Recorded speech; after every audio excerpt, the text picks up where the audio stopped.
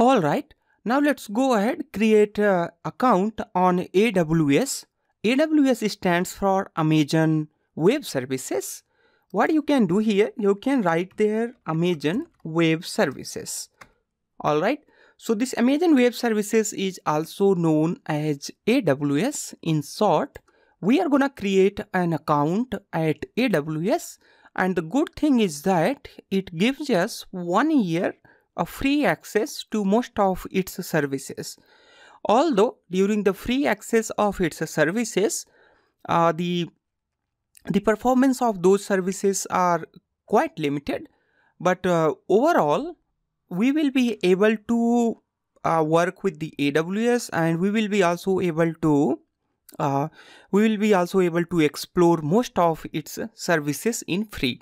So the first of all, you need to go ahead and create an AWS account. Click on there. Once you click on there, it will lead you here a new page. Alright, so there it says that this is 1 year free access. Alright, so in the 1 year free access, what I'm gonna do here, I'm gonna fill here my email address, info@kgptalkie.com. Alright. And here I'm gonna give some password for my account. Alright, so you can choose any of your password.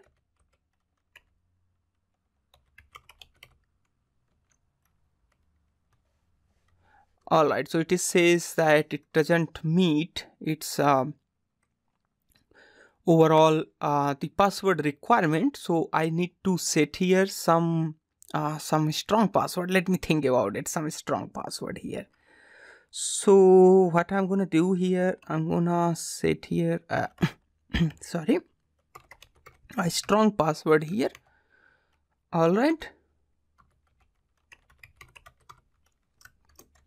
perfect.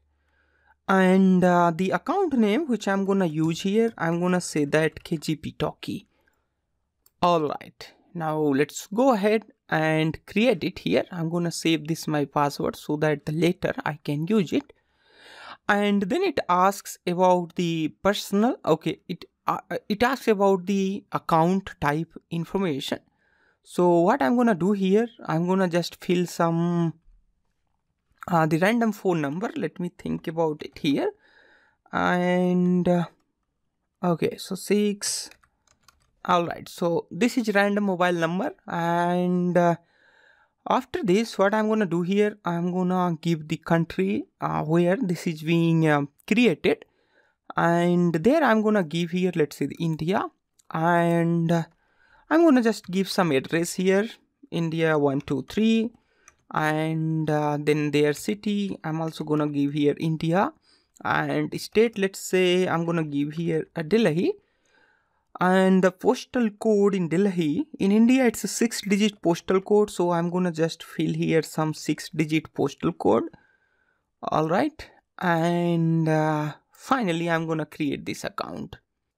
Alright, so once it comes to this this web page, then you need to fill your credit and debit card number here, and give your card holder's name here.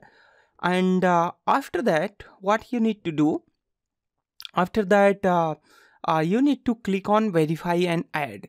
So of course I'm not gonna show my credit and debit card number. So what I'm gonna do here, I'm gonna stop this video, I'll enter, and after that I'll click on verify and add. Then I'll show you what is the next web page which you will get. In meantime, you can pause this video and you can enter your credit or debit card number, and then you can continue with this video. Alright, so it took a while to complete its authorization and account creation. Once your account is created, you will get this email at your email from AWS that your account has been created. Now you can visit your account, either click on free tier or account access. Alright, so what I'm gonna do here, I'm gonna click on free tier, and this free tier you will get all these information about the free tier. What are the services from the AWS which is available in free. It says that we have EC2 compute for 750 hours per month. So if it says that 750 hours per month, it means that 750 hours per month means divided by 30. So it says that the 25 hours per day. But if it is a 31 days, then it's 24 hours. Then you might be wondering that if a day is only a 24 hour, then how it can be for a 25 hour.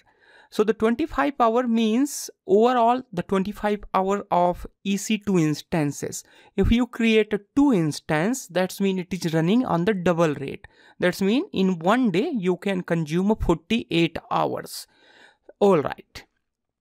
Perfect. So after that you have like S3 storage, database access, Amazon DynamoDB, and machine learning SageMaker. All these things are available. So I'm not gonna I'm not gonna explain all of these services on the AWS. Our concern is to create an account for EC2 instance. You can click on there. Then it will lead you to a new web page. Then click on sign in to a console here.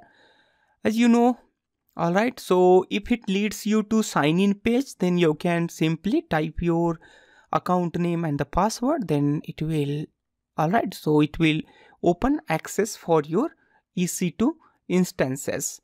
All right, so once you reach to this web page, now you are ready to create a new EC2 instance. So in the next lesson, I'll show you how you can launch a EC2 instance and then how you can get connected with EC2 from your Windows computer. All right, so I'll see you in next lesson.